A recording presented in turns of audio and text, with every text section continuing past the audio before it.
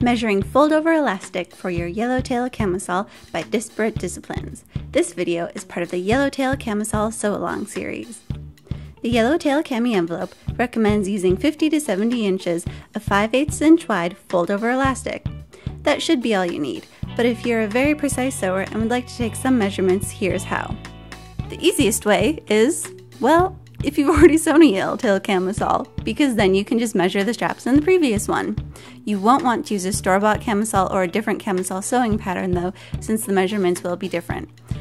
But if this is your first Yellowtail Cami, and it probably is since you're watching this sew along, you can wrap a measuring tape around yourself to get a rough estimate of how much elastic you'll need. Make sure it hits you in the back where the fold-over elastic would. Using fold-over elastic to take your measurements, like I'm doing in this video, is probably not such a good idea though.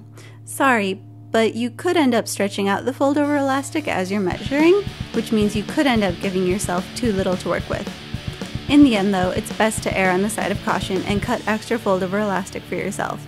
Besides, if this is your first time sewing with fold-over elastic, you'll want a little extra to practice on. Next up is applying your fold-over elastic. Thanks for watching! If you haven't already, pick up your Yellowtail Camisole at the Disparate Disciplines shop. It's a pay-what-you-want pattern, so you set the price, be that free or however much you feel comfortable with. Half of all monies raised will go towards a charity for hunger in America.